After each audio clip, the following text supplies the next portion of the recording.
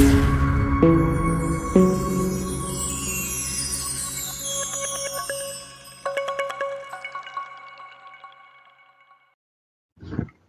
friends, அனைவருக்கும் வணக்கம். இந்த வீடியோல நம்ம பார்க்க போற concept friend class C++ oops concept one of the important concept. So இந்த வீடியோ பார்த்துட்டு இருக்க முடியும். So first இந்த quiz வந்து அட்டெண்ட் பண்ணிருங்க.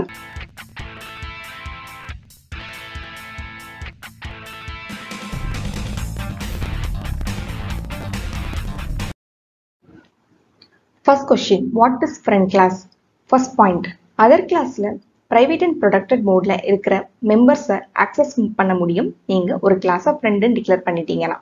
Second point, ஒரு class friend ன்னு declare பண்ணிட்டீங்கன்னா அந்த friend classல இருக்கக்கூடிய function எல்லாமே friend function மாறிடும். Third point என்னன்னா எந்த ஒரு classம் ஆட்டோமேட்டிக்கா என்ன ஆகுதுன்னா friend class மாறாது. இதையும் புரிஞ்சுக்கணும். Second question, syntax of friend class. So இந்த friend class நம்ம declare பண்றதுக்கு முன்னாடி ஒரு class குள்ள போய் declare பண்றதுக்கு முன்னாடி அதை வந்து வெளியிலயும் declare பண்ணணும். header fileக்கு கீழே class space class B. So இந்த class B தான் friend ஆட் பண்ண போறோம். அதை வந்து முன்னாடி header file கீழேயும் நம்ம என்ன பண்ணணும் இந்த மாதிரி declare பண்ணிடணும். அதுக்கப்புறம் class A. So இந்த class குள்ள தான் இந்த class B declare பண்ண போறோம். அப்ப கண்டிப்பா friend அப்படின்ற keyword பயன்படுத்தினா மட்டும்தான் compiler வந்து friend class எடுத்துக்கும். So friend keyword space class B. Okay. இப்போ இந்த class B ஆல இந்த class A ல இருக்கக்கூடிய member variable and member function privateலயோ redactorல இருந்தா கூட எடுத்து பயன்படுத்திக்க முடியும். So next வந்து class A க்கு வெளியில வந்தீங்கன்னா class space class B. Class B உடைய body of the class. So இந்த class B குள்ள create பண்ணக்கூடிய function எல்லாமே ஆட்டோமேட்டிக்கா என்னவா மாறிடும் இப்ப friend function மாறிடும்.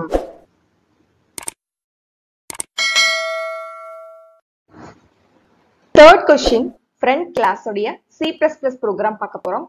So first வந்து header file sectionல header file add பண்றீங்க. Has include iostream. Okay. So next நம்ம என்ன add பண்றோம்னா namespace. So as usual. So next நம்ம syntaxல பார்த்தோம் class B. அதுதான் நம்ம friend வந்து declare பண்றோம் அப்படின்னா அதை ஃபர்ஸ்டும் கொடுத்துறணும் அப்படின்னு பார்த்தோம். இந்த இடத்துல இல்ல கொடுக்கல இல்லையா? அப்ப எரர் ஷோ ஆகுமானா கண்டிப்பா ஷோ ஆகாது. நீங்க கொடுக்கலாம் கொடுக்காமலும் இருக்கலாம். ஓகே. So next வந்து class A. இதனுடைய body of the classல என்ன இருக்குன்னு பார்க்கலாம்.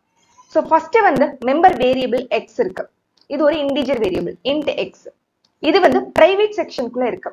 இங்க எதுவுமே கொடுக்கல. அப்ப default-ஆ compiler அது private எடுத்துக்கும். So next x க்கு வந்து இந்த இடத்துல initialization பண்றோம். So x க்கு வந்து 500 வேல்யூ ஸ்டோர் பண்ணிடுறோம்.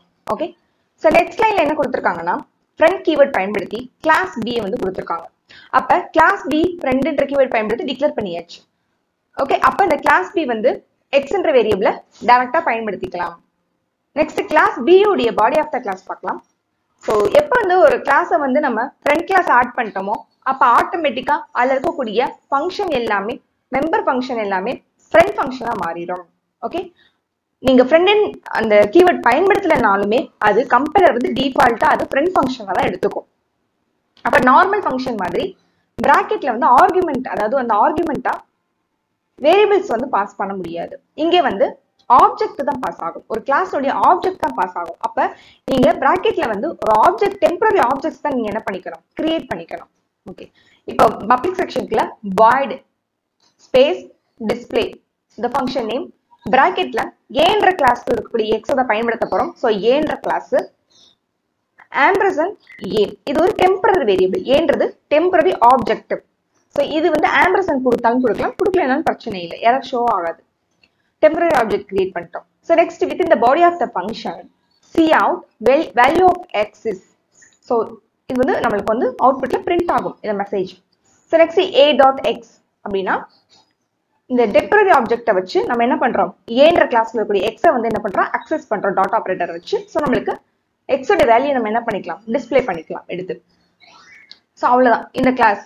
சோ நெக்ஸ்ட் நம்ம என்ன பண்றோம் இதெல்லாம் வந்து நம்ம கால் பண்ணணும் இல்லையா? அதனால மெயின் ஃபங்க்ஷன் கிரியேட் பண்றோம். So main ஃபங்க்ஷனுக்குள்ள first class A க்கு வந்து ஒரு ஆப்ஜெக்ட் A கிரியேட் பண்ணிக்கிறோம். So A semicolon.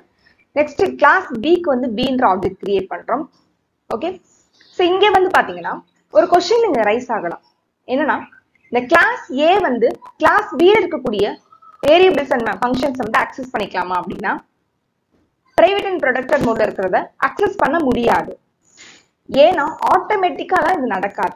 ஓகே, நீங்க ஃப்ரெண்டுன்னு வந்து கிளாஸ் ஏ டிக்ளேர் பண்ணா மட்டும்தான் அதால அக்சஸ் பண்ண முடியும். என்னதான் பி வந்து ஏக்கு ஃப்ரெண்டா இருந்தாலும் ஏ வந்து போயிட்டு பியோடைய மெம்பர் வேரியபிள் அண்ட் மெம்பர் ஃபங்க்ஷனை டைரக்டா அக்சஸ் பண்ண முடியாது. ஓகேவா?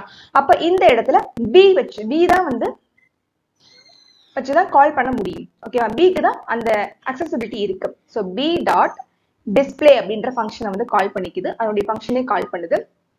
ஸோ அந்த ஃபங்க்ஷனுக்குள்ள பாத்தீங்கன்னா ஏன்ற கிளாஸ்ல இருக்கக்கூடிய எக்ஸ்ன்ற மெம்பர் வேரியபிளை கால் பண்ற மாதிரி நம்ம ரைட் பண்ணிருக்கோம், ஏ டாட் எக்ஸ்.